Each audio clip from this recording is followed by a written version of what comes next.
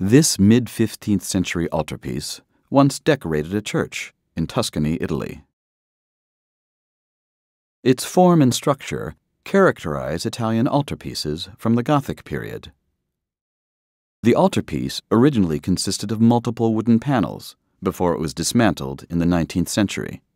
The 5 central panels are in the Metropolitan Museum, while the remaining are in other collections or have been lost. These include the structural base, or predella, 5 smaller panels at the top, or pinnacles, and 2 columns, or pilasters.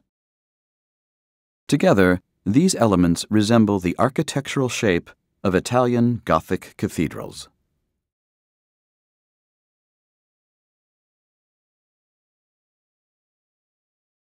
Gothic Italian altarpieces feature vivid imagery designed to encourage spiritual contemplation.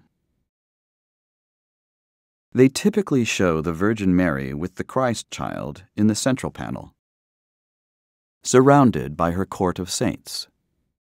In this altarpiece, St. John the Baptist stands to the Virgin's immediate left. He may have been the patron saint of the person who commissioned the altarpiece, and his story unfolds in the panels along the base. At the top of the altarpiece, the pinnacles depict Jesus at center, giving a blessing, and the 4 evangelists, Matthew, Mark, Luke, and John, writing at their desks.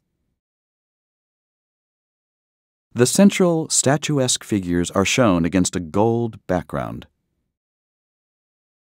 The use of gold had a practical as well as an aesthetic application.